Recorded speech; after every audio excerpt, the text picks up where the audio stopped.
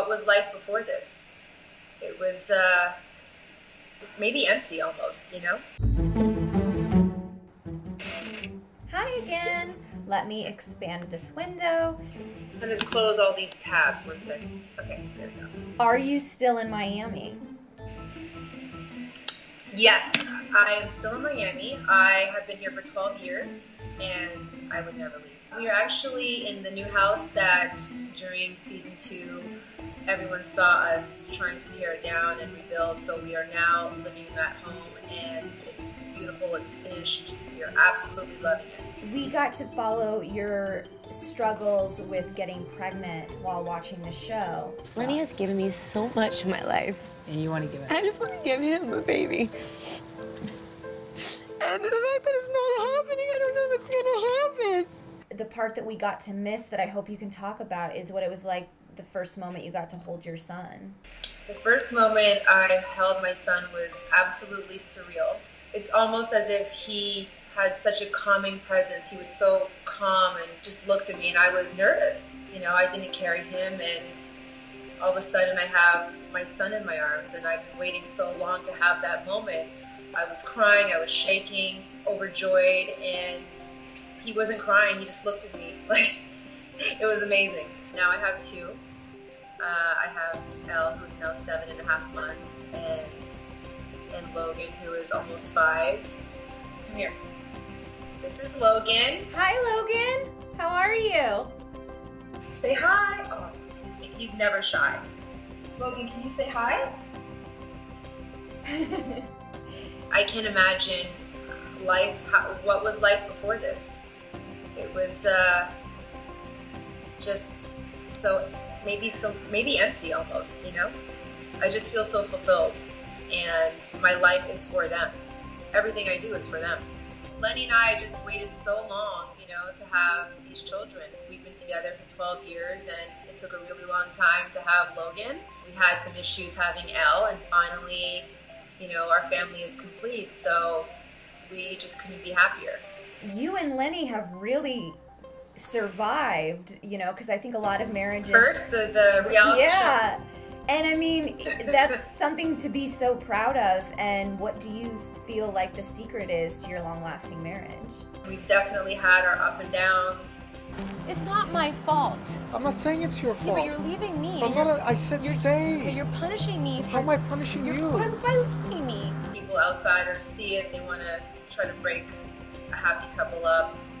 We've definitely, we're not perfect, but we just don't go to bed angry. We love each other and we have a beautiful life together. We support each other. What's the most surprising thing about motherhood? The most surprising thing about motherhood. I pretty much knew what I was getting into, you know? It's a lot of work. Yeah. Definitely a lot of work. Life is completely different. You don't sleep as much, of course, everybody knows that. You know, it's just night and day. Do you ever rewatch Real Housewives of Miami? I don't rewatch the show. I hate seeing myself on TV. I can't stand it. So I really only watch it when we do these marathons and I'm trying to maybe tweet or keep up with the fans. My son wanted to watch it the other day and he couldn't believe, like, oh, mommy's on TV. And I told him, yeah, we were talking about you. That's about you. So that was nice. And I don't really like to watch it. I think that helped a lot of people. I do get a lot of messages from fans saying how I've helped them in some way. Maybe they were embarrassed or ashamed that they had issues having children. That one thing for sure, probably the best thing that came out of the show is that I help somebody, because of course, why else do you do these shows? You want to help somebody or touch somebody in some way. Do you remember the fight you got into with Joanna's makeup artist? Yeah, I actually watched the clip today. No talent, no money. You no have no talent. money. You're a Talent, nobody. no money. You're a nobody. 25 years, Bye. no Bye. money, Nobody no cares talent. about you. No one cares about you either. Joanna really caught me off guard during that interview. I read online, you said this about Lisa. she has such an issue with getting pregnant. Maybe cutting down on the partying would help with the health aspect of becoming pregnant. She should focus on herself a little more. Well, every time I see Lisa, she has a drink in her hand, and I went through. That's low, no, Joanna, but okay?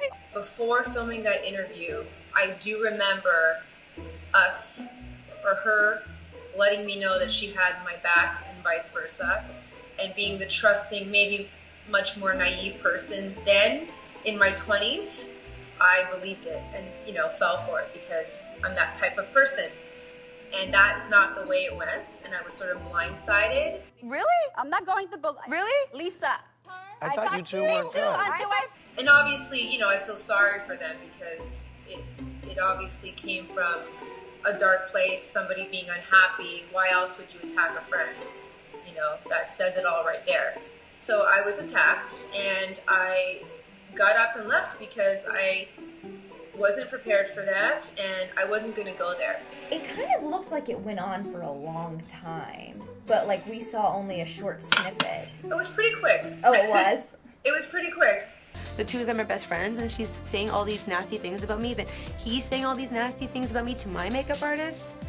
He's a disgusting. What did I ever do to him? I was so nice to him. I'm like, hey, Tony, how are you? The only thing you did is look ugly, bitch. So shut your ugly mouth. I actually used him as my makeup artist. Probably a big mistake. You know, he's obviously a troubled human being. Maybe he needed a therapist. I honestly feel sorry for him looking back at it. You know, I hope he gets the help that he needs because it was really disgusting. The emotions came back when I saw it, and I was absolutely shocked when I watched it. And also seeing Joanna like snicker in the background, laughing with him, calling me these disgusting things. I forgot about that, and you know, it really put things into perspective. What do you think your reaction would be if you saw Joanna on the street? I would completely ignore her. There's no need to say hi or interact with her. I wish her all the best, of course, but there's just no need for us to interact. Did that moment or any other moment ever make you consider quitting the show? No.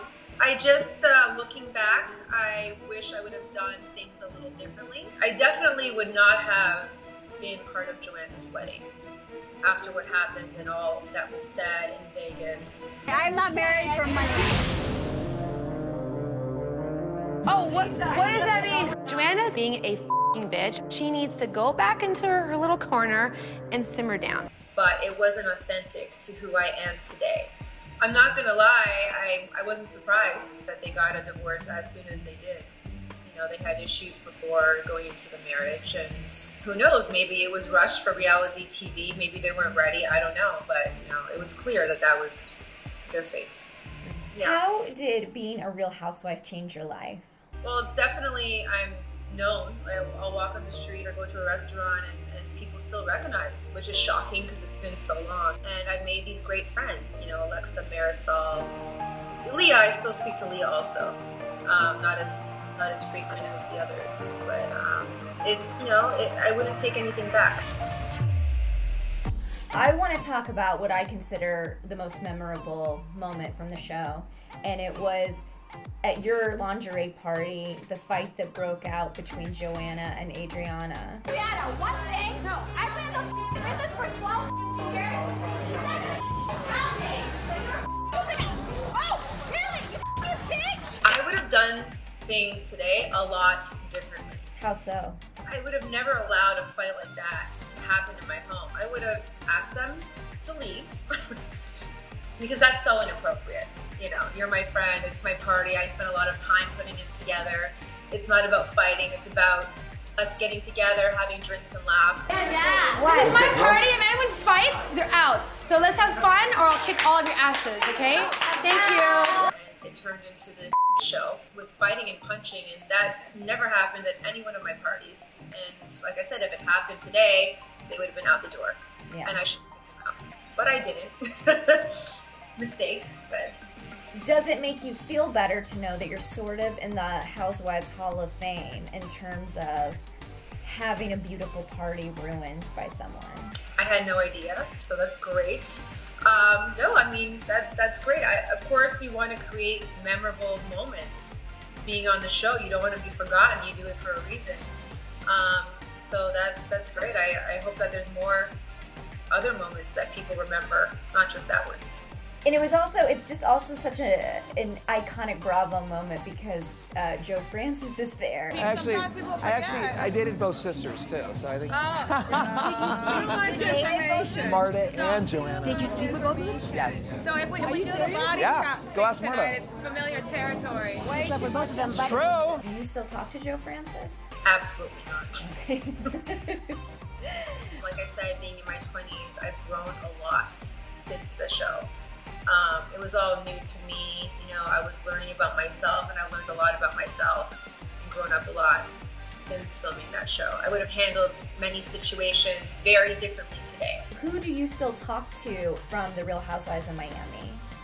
I talked to Marisol, Adriana, Alexia. We're super close. We weren't so close during filming, but after filming ended, we became really close. They come to, you know, all of my events, birthday parties. We support each other. We realized how much we really liked each other. I liked them during filming. I wanted to hang out with them, but it just didn't go that way. And we decided we wanted to remain friends after everything was done. So you mentioned who you're still talking to, but I didn't hear Joanna's name. And I feel like I was such a fan of the show. I remember you guys being so chummy all the time. And then I feel like things took sort of a dark turn in the season 3 reunion. Well, every time I see Lisa, she has a drink in her hand, and I went through. That's low, no, Joanna, but okay? Hold on, don't cry, Lisa. No, I'm Come fine on, because hold on. you're supposed to be my Lisa, friend, I and you're am taking your digs at me friend. not being able to get pregnant. No, I'm what not a taking bitch you digs are at for you. that. I'm not taking digs at you. And Yes, you are. Do you remember if you guys ever connected after that reunion, or was that the last time you talked? I don't think Joanna and I ever connected. And I felt that, and I knew that, and I just played the game, and I just went along with it. But I've never really felt connected. It was very pushed. It was never natural with her. Yeah, and obviously things went down during the reunion. You know what? I'm done with you. You want to make accusations? I'm not saying anything. You're implying. You don't have to say anything. You're implying. Oh my You're God. implying. I'm It's not saying nasty because anything. it's a. And I saw her for what person I felt that she was, and obviously I wouldn't continue a relationship with her, and vice versa. There was no point after the show, obviously.